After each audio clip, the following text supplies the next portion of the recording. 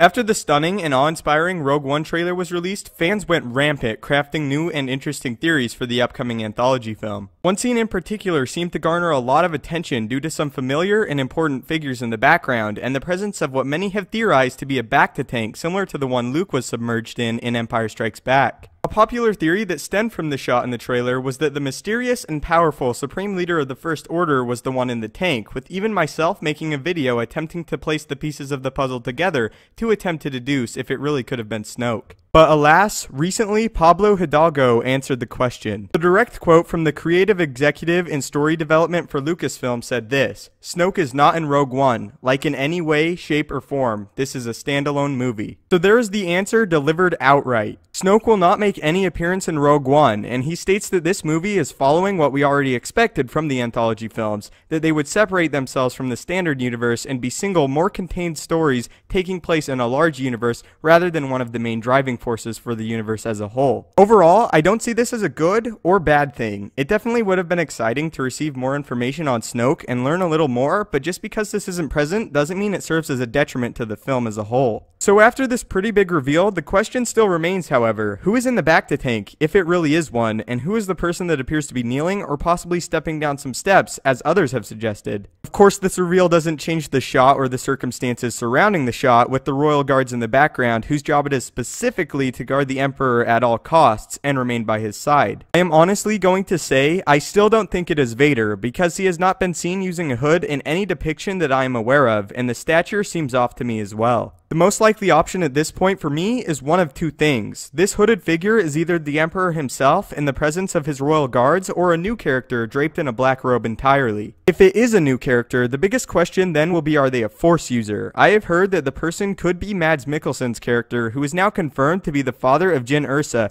Felicity Jones' character, and is still rumored to be the mastermind behind the Death Star. It is possible that he could potentially be a Force sensitive, although currently, besides his rumored name, Galen, and recent info, we don't know much about the character. Some have also suggested it could be one of the few remaining Inquisitors, but Dave Filoni recently came out and said that they were going to be beginning to integrate the Inquisitors out of Rebels due to them not being in A New Hope, and since Rogue One takes place very close to A New Hope, it may take away some validity that it is indeed an Inquisitor. Another one I have heard suggested is that the person in the tank could be a recuperating Emperor, who frequently uses a highly advanced version of the tank to help sustain his physical body. This could potentially explain why the royal guards seem to be present before the black hooded figure kneels or proceeds with what exactly they're doing in the scene, but it is still possible they came in advance and the hooded figure is still the Emperor. The question also still remains whether it is even a bacta tank at all, but even if it isn't, the mystery of the hooded figure still continues. This question for me currently is the biggest and most pressing. Of course, the presence of the Imperial Royal Guards is the most intriguing thing witnessed and signifies the presence of individuals of extreme importance. So tell me what you think. Is the thing in the trailer a bacta tank? And if so, who could be placed in it? Is it the Emperor,